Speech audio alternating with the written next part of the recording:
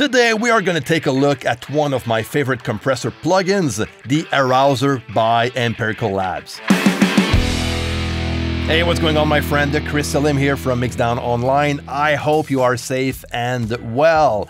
Now, before we jump in, if you are new here on the channel, subscribe to the channel, click notification bell so you don't miss anything, and for all of you, share and like this video if you enjoyed the video. Note that I am giving away a license of the Arousor plugin. So if you want to join and participate into the giveaway, all the details are going to be down below. Okay, now the Arousor is made by Empirical Labs, which is the company that makes the Distressor compressor, which is one of the most popular compressor out there. You probably saw those compressors before in studios or other videos. People having those set up in their rack mounts. They are very popular. And the Arousor is based on the actual Distressor. It's not like a 100% emulation of the Distressor, but it is based on the Distressor. So we're going to take a look at all of those parameters in this video. I'm also going to test the Arousor on a snare, a bass, and a vocal also. If you would like to see a more accurate emulation of the Distressor, you can look at the UAD Distressor plugin, which has been designed by Empirical Labs and UAD together. This is a more, I would say, faithful emulation of the original Distressor. But what we have with the Arousor is a more of a unique thing. Now, the Arousor is based on the Distressor, but has a bit more interesting features compared to the original Distressor. So if we look at the GUI of the Arousor, it is similar. If we look at those big knobs on top, it is a bit similar to the original Distressor as far as the knobs goes. So we have the input, so it is a fixed threshold. So the more input you add to the compressor, the more gain reduction you will get. Then we have the attack and release. The attack goes down to 0.05 milliseconds, which is quite fast. And then we have the release and also the output. Now, if we look at the top right of the compressor, we have the clip LED where it's written bad. So if that LED lights up, that means your signal is way too hot. You're going to have to bring down the input of the compressor to balance that out. Then we have the ratio. Now the ratio goes from 1:1 to rivet. Now, if we compare with the original Distressor, the Arousor will have an 8:1 ratio and also a 1.5:1 ratio that the original Distressor doesn't have. Now, rivet is an intense ratio parameter found on the Arousor. We have the equivalent, of course, on the original Distressor, and it is called nuke. Okay, so nuke and rivet are about the same. Then let's go down to the attack modification parameter. Now, this is a very nice one. Basically, what this is going to do, it's going to fine-tune the attack curve of the compression envelope. So if I bring that up, that will slow down the initial slope of the attack. Okay, so this is a very cool way to add a bit more punch in a more analog way, I would say. So it has a very cool vibe to it. Then we have soft clipping. Now, soft clipping will add some saturation to the compressed signal. And the cool thing about this option is that you can dive that into the value that you wish. So instead of being fixed values like we have on the original Distressor. So this is very, very cool. We're going to play with that later on. Then if we go down, we have the detector sidechain EQ. On the left, we have the high pass filter. So basically, if I bring that up to 100 Hertz, everything below 100 Hertz will not be detected by the detector of the compressor. We actually found that parameter on a lot of compressors. Now, if you want to know more about all of those settings and you're a bit not too familiar with what compression is, you can download my free guide to compression. I'm going to leave the link down below also. And that guide will help you to understand the fundamentals of compression and all those different parameters. Okay, so let's continue here. Now, the detector sidechain EQ. This is very nice also. It's all part of that main detector sidechain. This is not something that I use a lot, to be honest with you, but it can be practical. So if you want to focus on one specific frequency to be detected by the compressor detector, this is where you'll be able to work that out. You can add or boost that frequency to be detected or not by the compressor.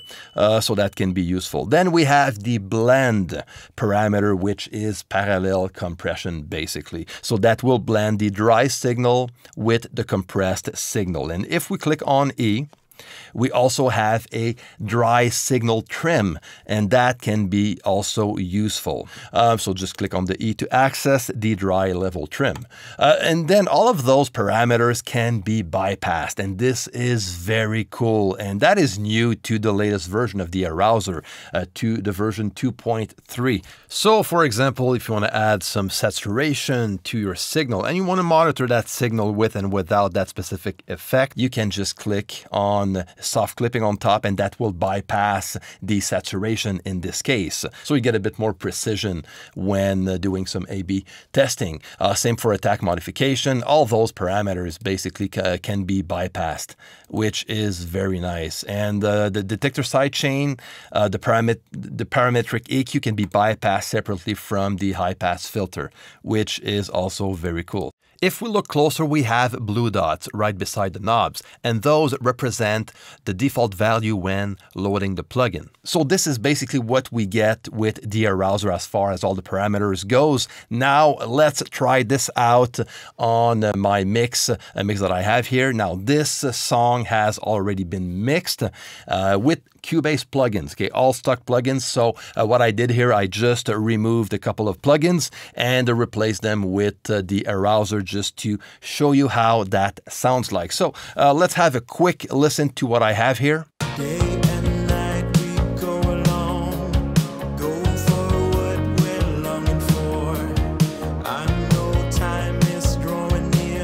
Okay, so this is a song that you probably heard before. I used it on a couple of videos. It's a song that I released myself with the project I work on. In contrast, I'm going to leave the link on top if you want to listen to the full mix of this song. Note that I'm also working on the mixing course made entirely in Cubase with Cubase plugins only. More on that later on. So make sure you are on my mailing list so you get updated on the release date. Okay, so now let's focus on the snare. What I'm going to do here is I'm just going to bypass all the room effects and reverbs of that snare, and let's just solo the snare group, which is a combination of several snares.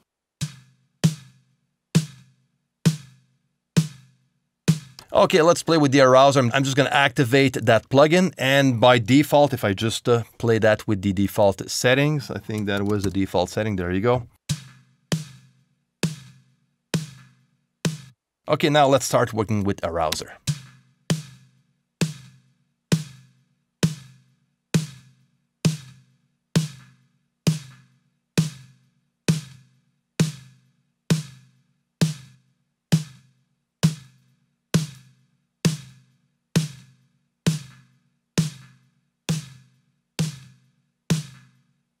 That's pretty cool. I kind of like what that does. Let's do it before and after.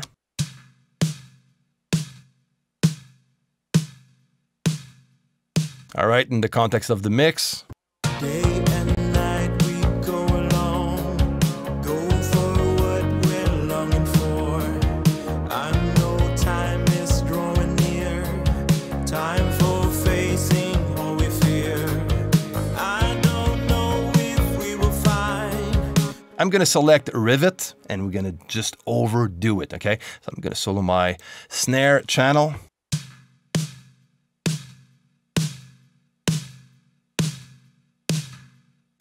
Bring my attack lower. Release super fast. So I get a lot of sustain out of that sound and not a lot of attack. This way it's not usable. I'm not going to use it this way. What I'm going to do though is to use the mix knob right here. So I'm using the compressor in parallel to the dry signal.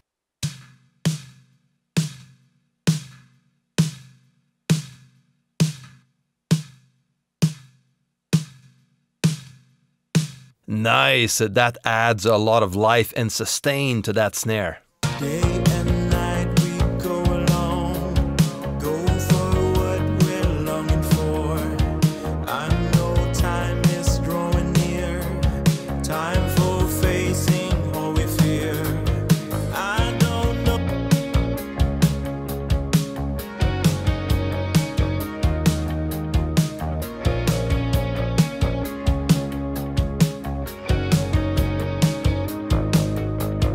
That's pretty cool. Let's add a bit more attack modification.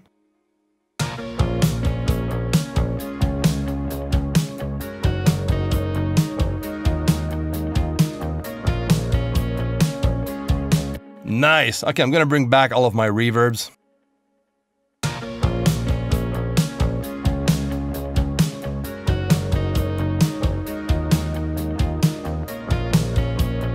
Going near, time for facing. Nice. Okay, I'm gonna keep it this way. Now let's listen to the bass and check what we can do here. So I have a bus group for my bass because I have two bass tracks. One is the line recording and the other one is a recording from SansAmp. Okay, so the bass player actually had a SansAmp unit where he recorded his bass, also in parallel to the dry signal.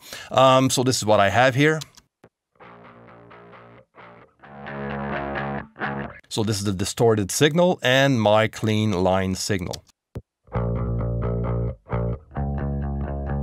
So I already have some light compression on this bass and not too much, a couple of dBs of gain reduction. I'm going to leave that as is, but what I'm going to do here is to add Arousor on that bass group channel. Day and night we go.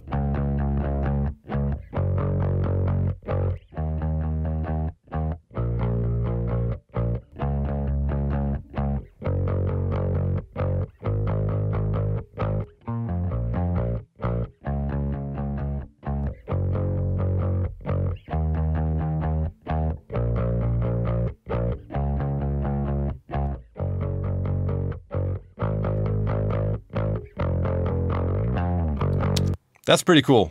Let's listen in context.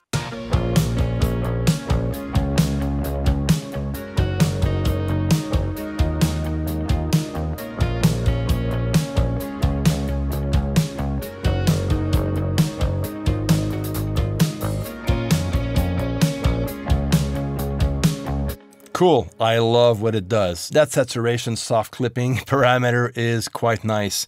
Now let's look at the vocal, the lead vocal. So what I'm going to do here, I'm going to unmute my group and I'm going to mute my, I have like some parallel compression going on already on the vocal. So I'm going to bypass this and only work with Arousor. Day and night we go along, go for what we're longing for. I know time is drawing near, time for facing all we fear. I don't know if we will find truth before we cross the line. Silently I'm screaming loud. Okay, that's pretty cool. Let's listen in context.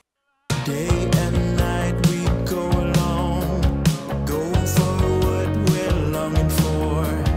I know time is drawing near, time for facing all we fear. I don't know if we will find truth before we cross the line. Yeah, again, the soft clipping saturation option gives me a bit more edge to this vocal. I really like this. So this is my take on it. I love this plugin. I love working with it. It has a lot of cool features like, of course, the soft clipping, the attack modification, which also is very nice. You can work with this plugin on several different sources like drums, bass, guitars, vocals, even on the mix bus. That can also be very cool with that 1.5 to 1 ratio. That is useful if you want to create a VCA type compressor on the mix bus. You can do so with the Arousor. So this is the cool thing about this plugin. It's very versatile and cool to work with. Now, the only thing that I would add to this plugin that I would love to see maybe on a future version is the 10 to 1 opto feature that we have on the original Distressor. On the original Distressor, the 10:1 ratio acts like an opto compressor, which is quite nice. I would love to see this on the Arousor at some point. So you can download and try the Arousor for 15 days entirely free. Now, if you want to work with the Arousor, you will need to have an iLok key. If you already have one, like me, that's not a problem. But if you don't already have an iLok key, that can be a con on working with this plugin. Now you can try the plugin for 15 days entirely free, so you can download that directly from the Empirical Labs website. I'm gonna leave the link down below. All right, my friends, so this is gonna be it for today. I hope you enjoyed this video. Leave your questions and comments down below. Share, like, and subscribe if you're new here. Don't forget that there's the giveaway of the Arousor plugin that is going on at the moment. All details are down below. Until next time, take care, be safe, and see you.